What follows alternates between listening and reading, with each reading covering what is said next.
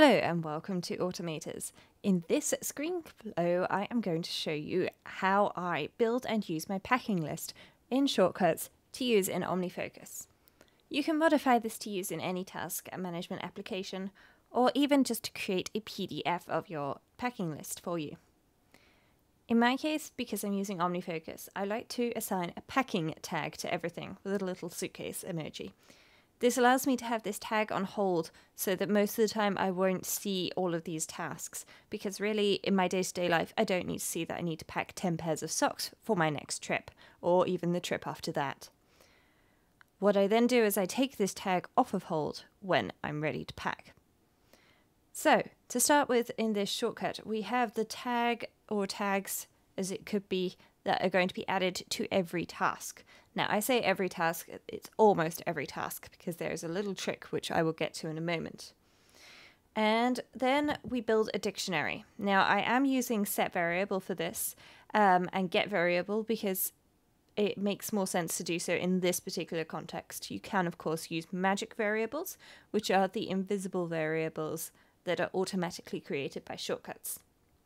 So I start by having an empty dictionary, and then I go through and I have clothing, and I simply create a text block and I type everything into this text block, and then I split it and I add this split text to my dictionary with the name of whatever the list is. So in this case it's clothing, which means that the text here gets turned into an array.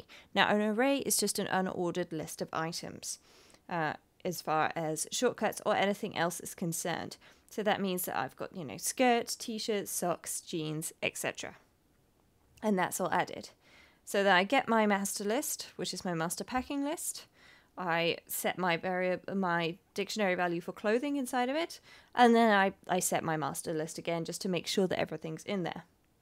Then I do the same with technology. Now, with technology, I do have a little special option, which is several of these icons have got a battery emoji next to them. Now, the reason for this we will get to in a moment is that when you combine it, then you can extract a list of the things that you need to charge before your trip as well, which makes it very easy to remember that actually, yes, you probably do need to charge your headphones before you get on a long flight. So now I've done exactly the same thing again. I've got my variable. I've set my dictionary value to tech with my split list of all of the tech items, and I've set my variable for my master list.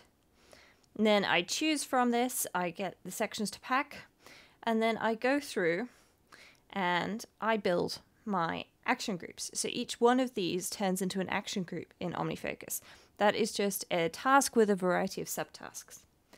The clever part here is if I say, if any of these items on this list contain a battery emoji, then I add it to my charge list. So then I just do the formatting, which is some indentation.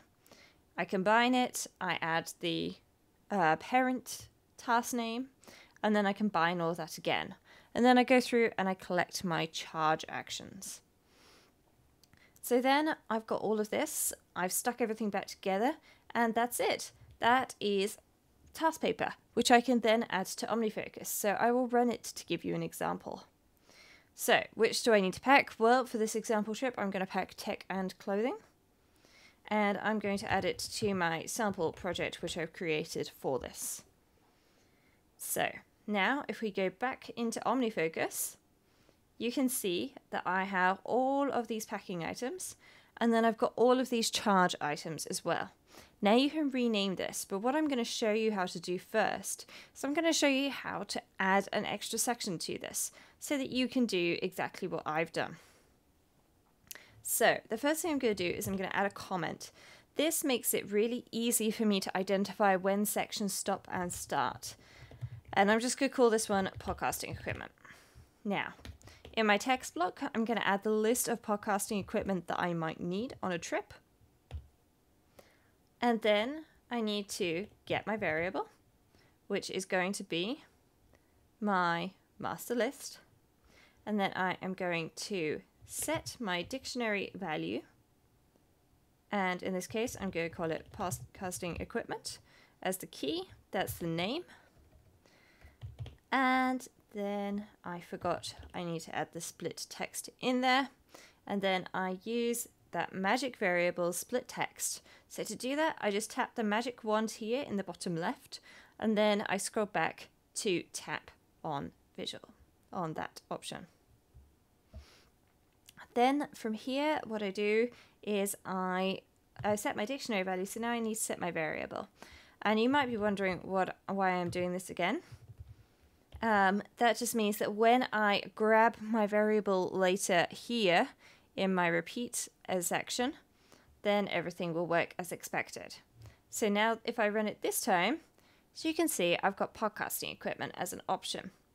Now I'm going to add this all to my sample project again.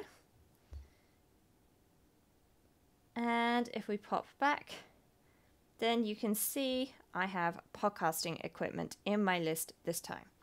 And that makes it very simple. Thank you for watching the ScreenFlow. To find out more about automating your travel, check out episode 17 of Automators. See you next time.